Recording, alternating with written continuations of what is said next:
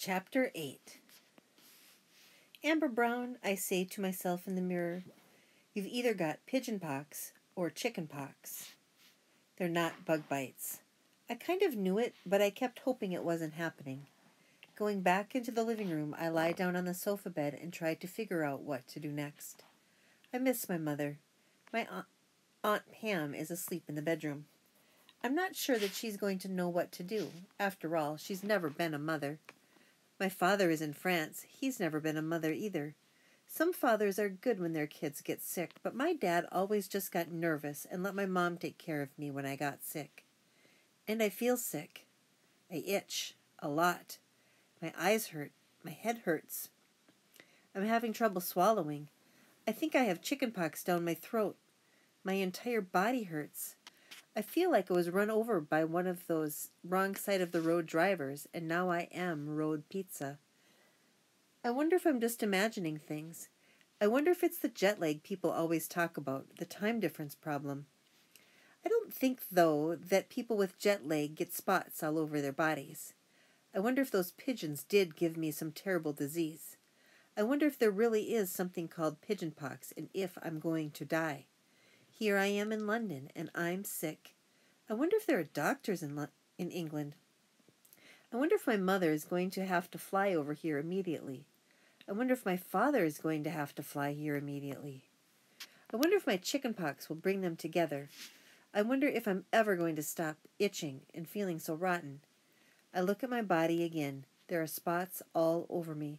Closing my eyes, I try to go back to sleep. Maybe this is all a bad dream, a very bad dream.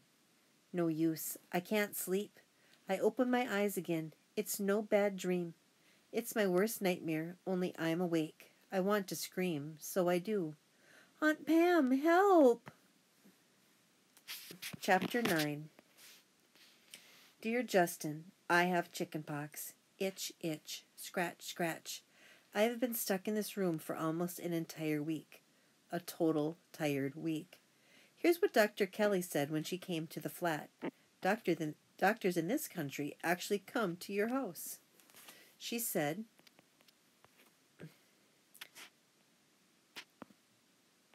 1. Amber, you have chickenpox.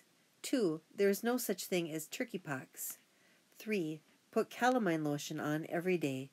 4. Don't scratch. 5. You'll live. And guess what else? I thought that my mom and dad would immediately rush to my sick bed. Actually, the bed is fine. I'm the one who is sick. And I thought they would see each other and fall in love again. Guess what? That didn't happen. Dr. Kelly said that they didn't have to be here. Aunt Pam said she could take care of me. And she has. So my parents are not together. Boo-hoo. My itches have itches. Boo-hoo. And I am getting so bored. Please write back. Your pal, Amber Brown. I put the letter into an envelope and look over at Aunt Pam, who is reading a book. Monopoly Marathon, I call out. Amber. She looks up. Please, I beg. She sighs. I give her a pleading look. My eyes hurt too much to read. You don't want me to watch too much television. And I'm sick of counting my chicken pox. Just let me finish this chapter, she says. I nod and smile.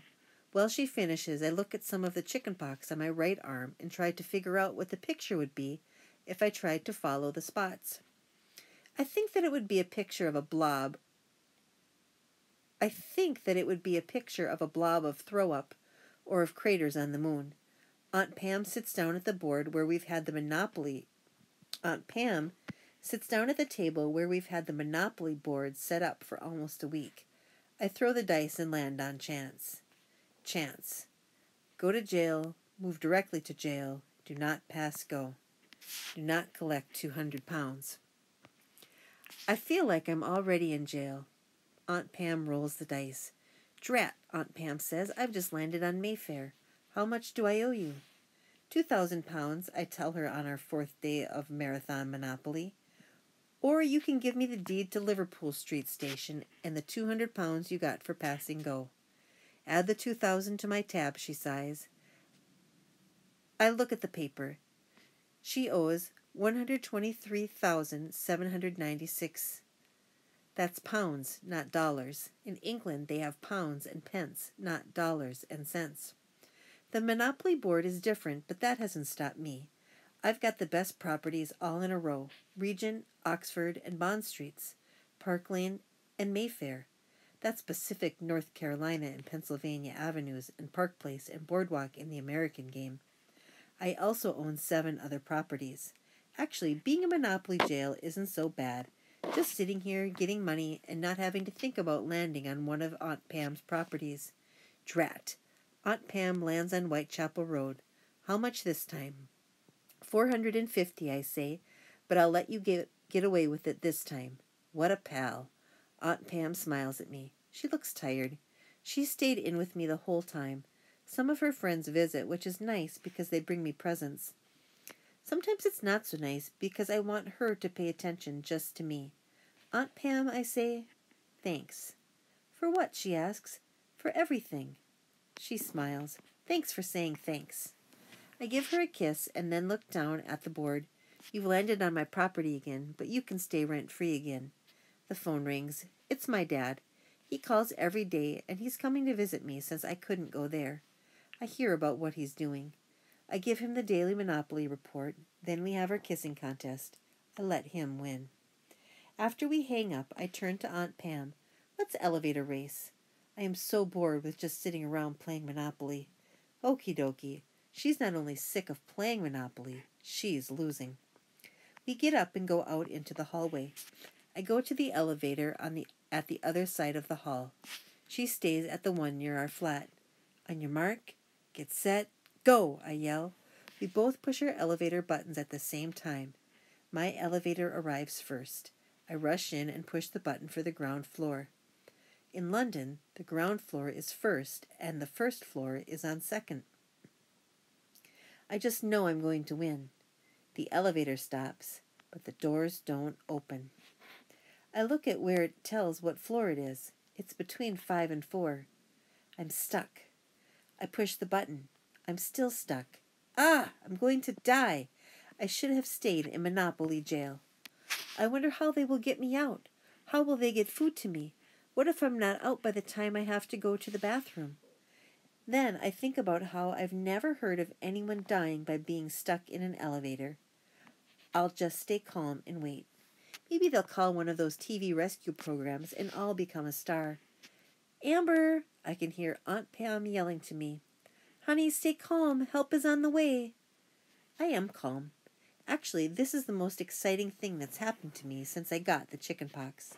Justin is going to be so jealous when he hears about this. I do get just a little nervous when the elevator doesn't start up soon.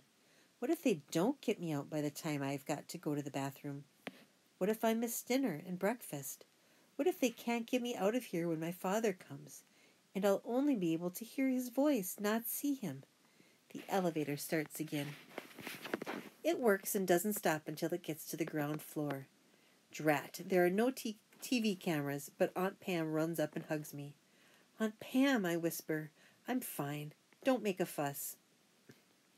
Mary the housekeeper comes up to us. When my son was a little boy, he got caught in a lift too, and he cried and yelled, she says. He did? I, Amber Brown, feel very brave. She nods. It was a very hot summer day. He was so warm that he kept taking off pieces of his clothing. By the time we got him out, all he was wearing was his knickers. Knickers are underpants, Aunt Pam explains. We all laugh. Suddenly, I'm not bored.